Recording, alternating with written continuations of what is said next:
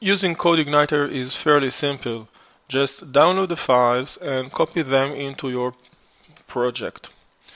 You will find the application folder where you can find the config folder where you can find config.php with a general configuration.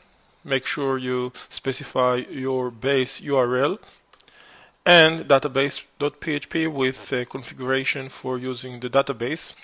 Make sure you complete everything specifically for your database so you can use the database. There are a few more configuration possibilities, but we shall avoid them for now. Here you can find the controllers folder where you can find all controllers, and the code you get when you take the CodeIgniter files includes the definition for the welcome controller. You will find this file where you can find the definition for the class welcome, a class that extends CI_controller, meaning that during the execution an object will be instantiated from this class and it will function as a controller. You can already find the definition for index, and here you can find code that actually forward the execution to specific view. Its name is welcome_message, and you can find that specific view over here within the views folder. And if you access it, you can find some text you can change. For example, over here we can find the title Welcome to CodeIgniter, Hello CodeIgniter. Hello CodeIgniter is something that I added.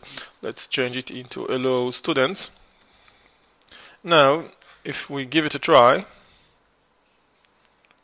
and try to access this way, first the name of the machine on which the HTTP server is running, then if the port is not 80, then specify the port.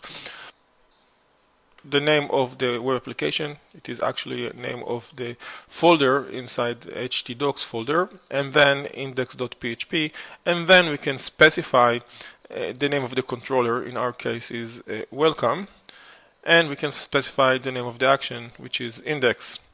And this is what we get.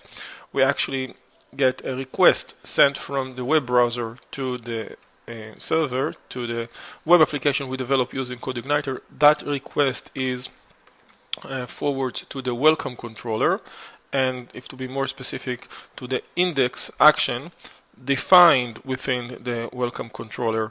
The index action is actually a method we defined in our class, the welcome class that extends CI_controller. And then this code is executed, and this code actually forwards the execution to a specific view. Its name is welcome_message, a file, PHP file inside the views folder. This is the file responsible for the view, and here we can introduce few changes just to feel how does it work. Given that welcome is the default controller and index is the default action, we can avoid specifying, in this case, welcome/index and get the same outcome. We can even avoid index.php, since index.php is set to be the default file to be executed when trying to accessing the following URL address, which is the URL address for the CodeIgniter web application.